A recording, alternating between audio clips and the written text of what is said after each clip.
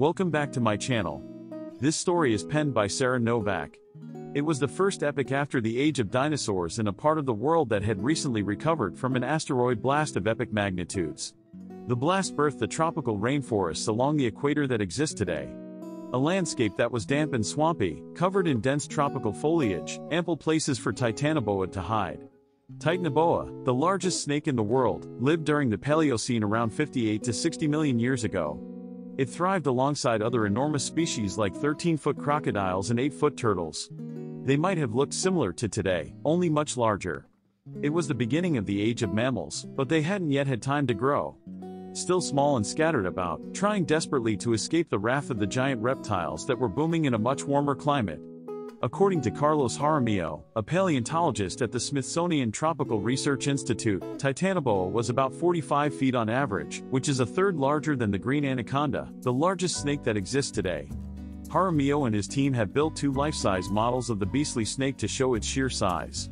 It is only when you are standing next to it that you realize how big it truly was, he says.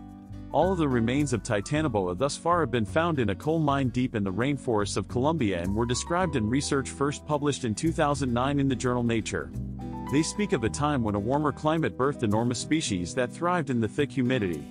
According to the study, the great size of this 58 to 60 million-year-old snake indicates a mean annual neotropical temperature of 30 to 34 degrees Celsius, substantially higher than previous estimates for that period. Since then, the coal mine has uncovered several specimens, showing that they were likely one of the more abundant species living in the habitat. Too heavy to live in the trees, Titanoboa would have occupied the ground, living close to the water, inactive most of the time and waiting patiently to pounce on any number of giant turtles or crocodiles that fell victim to its forceful bite. It would have swallowed them whole and digested them for months, eating 3 to 4 times per year, says Jaramillo.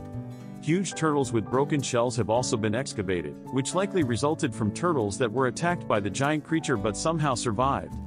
The Paleocene in this part of the world illustrates an ecosystem that could result from global climate change, where there's no ice on the poles and temperatures are hotter and more humid in the rainforest. Still, it's also a difficult place to study, says Jonathan Block, a paleontologist at the University of Florida. We know very little about it, especially around the equator because it's hard to find fossils in a place that has such abundant biodiversity, says Block. To find fossils, you also have to be able to see and explore rocks that hide in the rainforest because they are often covered by vegetation. Most of our understanding of the Paleocene comes from higher latitude localities that are in more desert regions, Block says. That may be part of the reason that we're not sure when or why Titanoboa went extinct. It could have just gone extinct as many animals do and given rise to the smaller set of snake species that now call the rainforest home. As the world cooled off, species got smaller, so it begs to question whether a warmer planet could birth the enormous reptiles of yesteryear.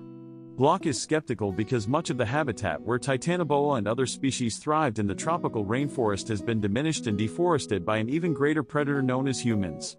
Please subscribe, like, share, comment and follow for more content. Please support my channel by sending your gift to Cash App $Director327. Thank you for your gift. Thanks for watching.